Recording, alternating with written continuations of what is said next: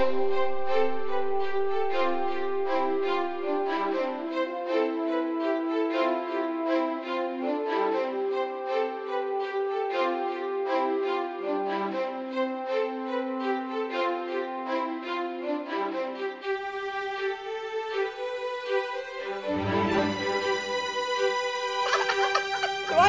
this episode of Oregon Life. Thanks for right? watching this episode of Oregon Life.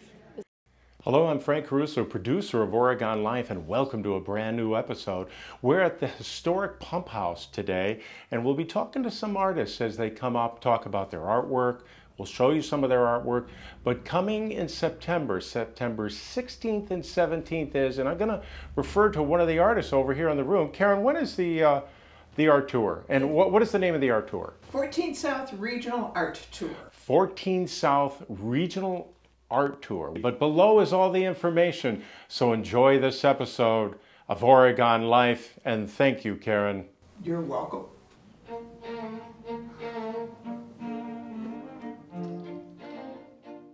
Hello there, everyone. My name is Jennifer Peters. I am an expressive photographer, and I'm a member of 14 South Artists Group.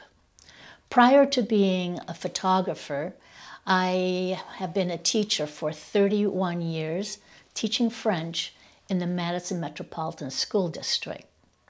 But as I consider myself being an expressive, ethereal photographer, it simply means that I share my innermost being through art. My truth of art, that is. I try to depict as much as I can the beautiful nuances of nature in an artistic way. Depicting the textures and the gentle details of art is a journey that I adore and love. I often wish to engage the viewer and viewers and other artists to interpret my images in a very personal and emotional way. That is my passion. Paul Cézanne says it best. Photography or art is a harmony parallel to nature. I become my camera, and I depict and express and I explore all the beautiful, delicate nuances in our natural world. This is my journey that I'm very, very passionate about. My lens of my camera wants to awaken our taste of seeing everything either in detailed format or in a very dreamy, ethereal way. After all, I believe that in a dewdrop, the oceans do reside. So I hope that you will enjoy my art, and I hope that you come visit me in Middleton in September. Thank you. Hi, I'm Nara Cox, and I'm a ceramic artist. I'm a member of 14 South Artists, which is a great organization. Mostly I do what I call fun and functional stoneware pottery. Largely it's wheel thrown, but I also do some work with slabs and combine the two. I also love gardening, and so a lot of the inspiration for my pottery really comes from the garden. And that means both the vegetables that I grow as well as the flowers. One example of that are what I call leaf pots or leaf pottery, leaf plates and platters. So there are different sizes. And what intrigues me the most are the combination of the shapes of the leaves and the veins or the texture of leaves. I love doing these, and it's kind of seasonal because the leaves are only pickable at late spring, summer, and early fall. This is an example of one of my leaf platters, and this is made from a rhubarb leaf matched with clay. So I'll make a slab of clay, I'll go out to my garden and pick a rhubarb leaf that I think is particularly appropriate for this, bring it inside and press the rhubarb leaf into this piece of clay. I pull off the leaf then, form the clay a little bit differently, and then pull a handle or the stem that I put onto this leaf platter. Rhubarb leaves don't really, or stems rather, don't really look like this, but I think this looks graceful on this kind of a plate. So thank you. A lot of my pottery really is considered ceramic art, I would say, decorative pieces, and the leaves are that way. But in addition, they're functional. So for some of the larger platters, can serve appetizers or brownie bites or fruit pieces. And then the smaller leaf bowls really serve as trinket trays for jewelry or certainly anything else. Another thing I like about the combination or the connection between my garden and pottery is the sense of gathering. When I think of gardens, I love that concept of gathering the produce and then sharing it in some way. And so vases that I make, different sizes, different shapes, really seem like they connect to gardens and to the sense of gathering and sharing.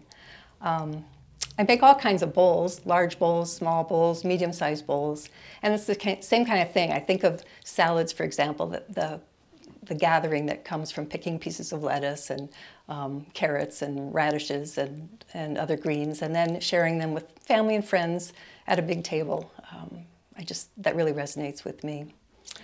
And now I'm really fortunate in that I have a home studio, and this is one of my happy places. I do the work in the basement and then bring it up to the garage when the pieces are what we call bone dry and fire them in a bisque kiln. That usually takes about 8 hours, and then after that process I glaze the pieces by dipping them into 5-gallon buckets.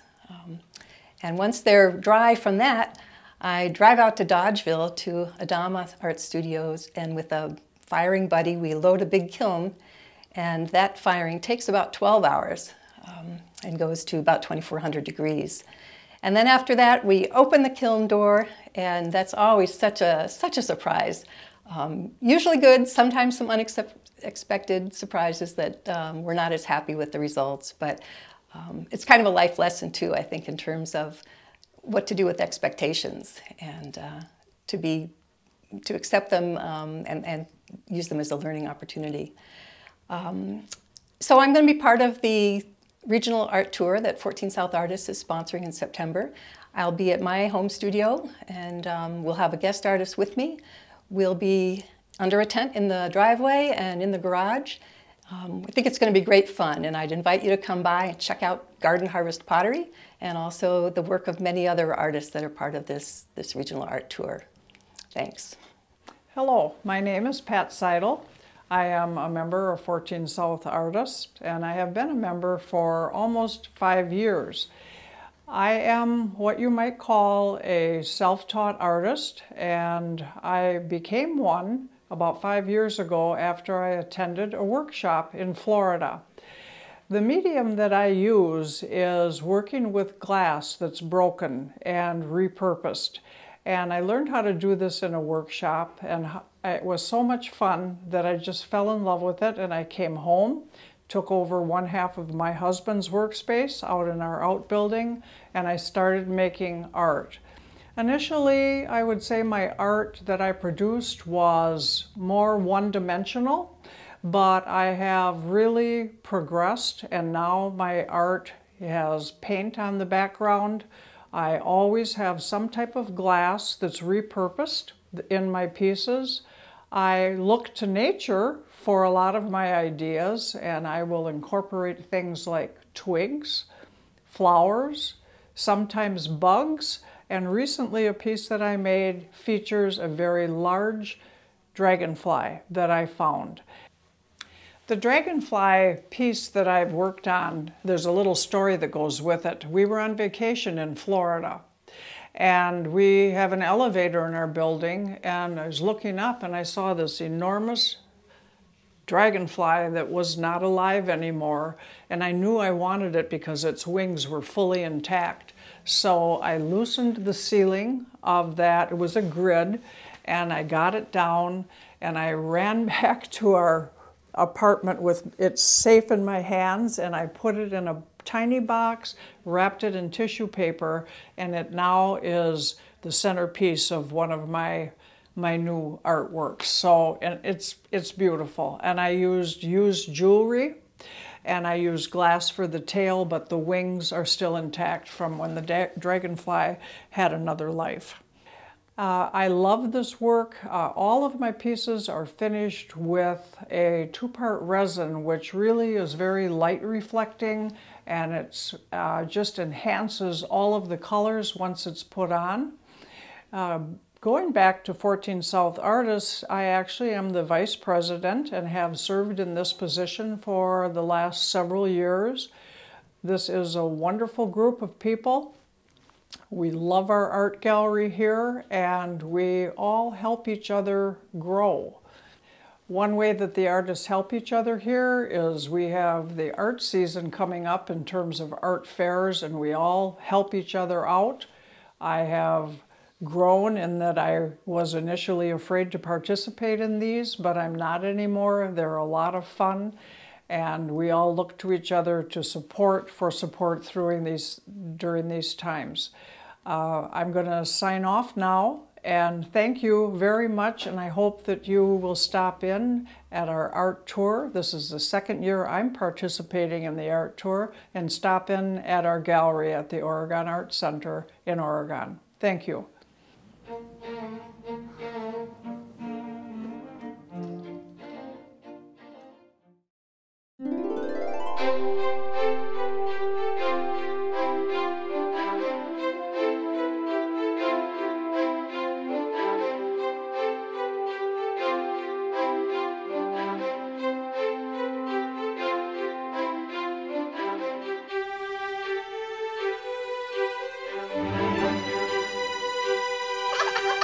Watching this episode of Oregon Life. Thanks for Right? watching this Episode of Oregon Life.